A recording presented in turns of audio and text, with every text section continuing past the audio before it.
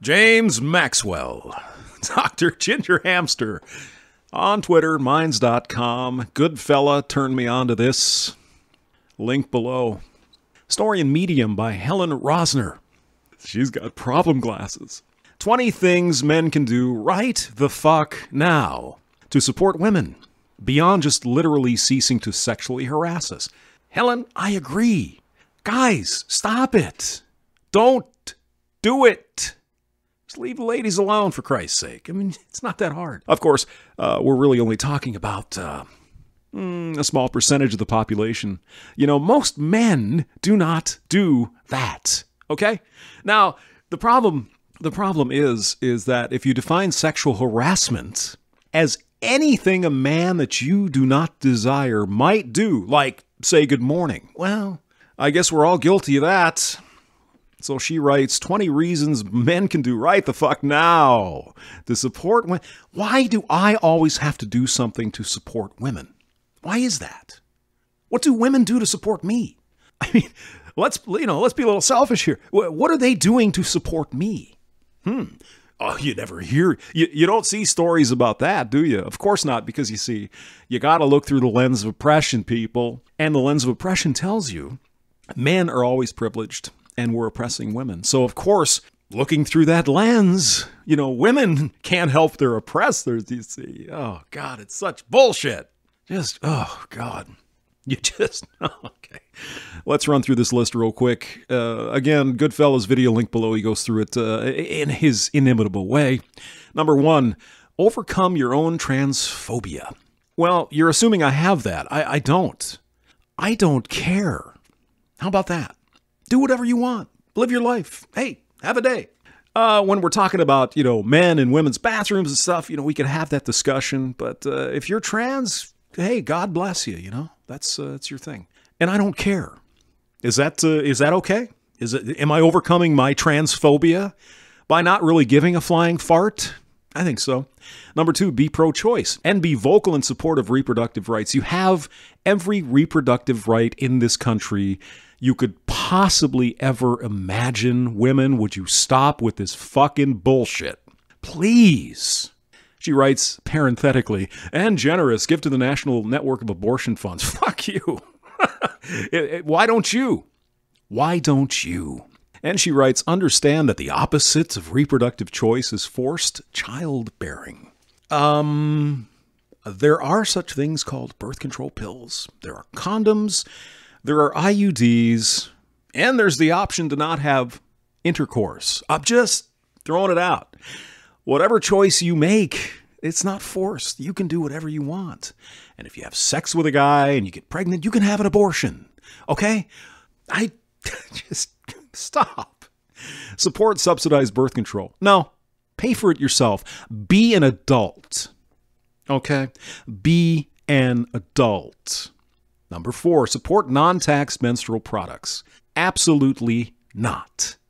You're an adult. Everybody pays sales tax on shit you buy. Suck it up, buttercup.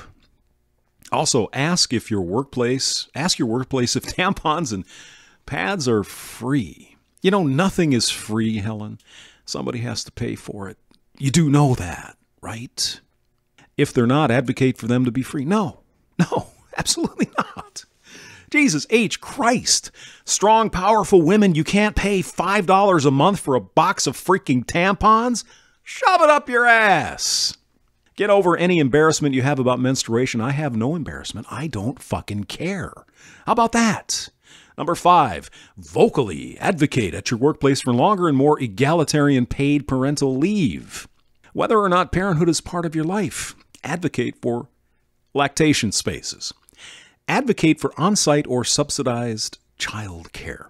So in other words, as Goodfella says, you want someone else to pay for your decisions in life. Is that right? I see. And if you don't support this, of course, you hate women. Isn't that what we're supposed to believe? Number 6, tell your elected officials that you are a man who votes and you prioritize women's issues. No, I don't. I prioritize what's best, what I believe is best for the country. And that includes women, so I guess you could say I'm already there. 7, whenever you're in a group composed of only men, Ask yourself why there are no women present. Well, sometimes men just want to get together and hang out without having bitches around, okay? Oh, do you ask the same question to women? Oh, if you're at a group of women, ask why there's no men around. You know, sometimes we just want to hang out without having whatever. Number 8, cultivate genuine, intimate, non-sexual friendships with women. Impossible. Almost impossible. No, doesn't happen. Except maybe, somebody you went to grade school with or something. Then, maybe. No. 9, seek out women to be your heroes and mentors. Sure, why not? Number 10, anytime... Oh, wait a minute. You see, the women that might be my heroes, Condoleezza Rice, Sarah Palin, as an example, Ann Coulter, Dana Loesch. No. Those are not the heroes you want. Because they're conservative. You see, even though they've got the vag, the vag is canceled by the conservative, meaning non-leftist feminist view, you see. Ann Coulter might very well be a feminist, but she's not a crazy nut job, okay? Number 10, anytime you see a building, street, institution named for a man, see how long it takes you to spot another one named for a woman. Do we really need to get down to the trivialities? There's a man on this bill. Who gives a shit? If you want to talk about real problems, the Middle East where women, okay, well, let's talk about that. Okay? Name on a building. Come on, people. And we're only at number 10. We only have 10 more to go. 11. Ask yourself what things you don't do for whatever reason that you also think of as something women tend to do. So, send birthday cards. Care about skincare. I sew. I send birthday cards, so I guess, I'm a woman or something. 12, talk less in all spaces. At all times at a lower volume. Fuck off. I'll do what the hell I want. Okay? You're free to do what you want. I'll do what I want. I don't need you telling. Why don't we want women at our gatherings with men? Exactly. We're going to try to tell you what to do. No, you're not. Go away. 13, when you need support, reach out to men as well as women. I do. Actually, it's mostly men because women don't fucking care. Just say it. Work to be a person your friends of all genders can reach out to when they need support. Okay. 14, consume media marketed to women. All media is marketed to women. Helen, you cannot be this dense. Every radio, when I was in radio, every radio station, the prime goal was to attract women because women control about 70% of household spending. Okay? It's all marketed to women, except the beer and motor oil stations, classic rock stations. But even then, they like to have women listening. So stop. I mean, wake up. Go outside once in a while, or, live life like the rest of us do. 15, deprogram your beliefs about thinness being an optimal state of feminine beauty. Well, it varies, yeah. It's not thin, necessarily, Helen. It's healthy, okay? If you're 20, 30 pounds overweight, yeah, okay, you're healthy, good, whatever. If you're 150 pounds overweight and your stomach is turning into a gunt, you got a problem. 16, get this now. Jerk off without porn for a while. Just fuck off. I'll live my life and do what I want. And you do what you want. Don't tell me what to do. I don't need it. Here's what she writes here. In particular, seek out and pay for porn that's made by women, queer people, and people of color, and that's produced ethically. Okay, yeah, ethically, yeah, absolutely. But I don't give a flying fart what porn is made by whom. I don't care. What the hell is this? Oh, my God.